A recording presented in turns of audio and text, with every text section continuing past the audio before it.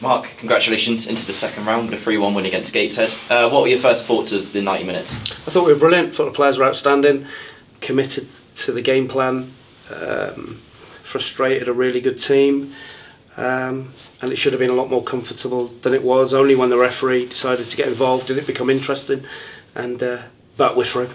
I mean, you mentioned on Thursday you're a good footballing side, but you pinned them back pretty quickly with two quick goals. Rhys Murphy and Jordan Stevens pinned them back pretty quickly.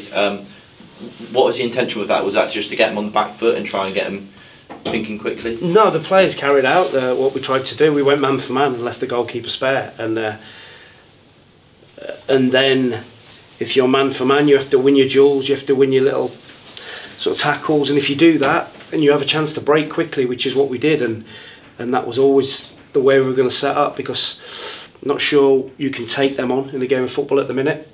And the players committed to it. The game plan outstanding. They were great. They won every duel, every tackle, every sprint, and that's what you have to do to win big games of football. Yeah, Jordan Stevens getting on the score sheet, second time this season. You must be delighted that he's getting in on the act as well now. I wasn't delighted with him for the first 5 minutes. He was nearly getting brought off. But after that, his pace is electric, isn't it? And he gets people off their seats, and he's chipped in with another goal today, and he now has to keep going and keep delivering and showing his potential. A lot of people would have recognised Joe Day with a different, with some headwear on today. I mean, any comments on that?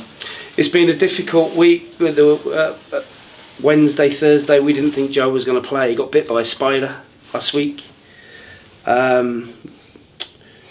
And he's been in hospital for 3 or 4 days on a drip, and it got a horrendous infection. Had to have it cut open, and yeah, we were scrambling Thursday, Friday for a goal. We didn't have a goalkeeper, and Joe's put his hand up and said, "Look, I'll play." He's got a bullet wound above his, like, just to the side of his ear, but yeah, full credit to him. He's been great. Yeah, of course. I mean, the only time he was beaten, obviously apart from at the end, was the penalty. I mean, any comments on the penalty at all? Yeah, crap. Never been a penalty. Horrendous decision. But, you know, fair play to the lad. He's conned the referee, but the referee has to see that. It's just seen it 10 times. It's just no contact with our player. And I mean, the late goal in injury time there, I mean, were you concerned about the replay? Yeah, of course. When you make changes to the, you know, when you make 4 subs, sometimes can upset the flow and disrupt the rhythm a little bit. Maybe it was that, but when we're 3-0 up, I had to think about Tuesday and trying to freshen, you know, make sure we kept Frank fresh, Murph fresh, those kind of players fresh, so they can go again on Tuesday. And into the second round now, the draw tomorrow.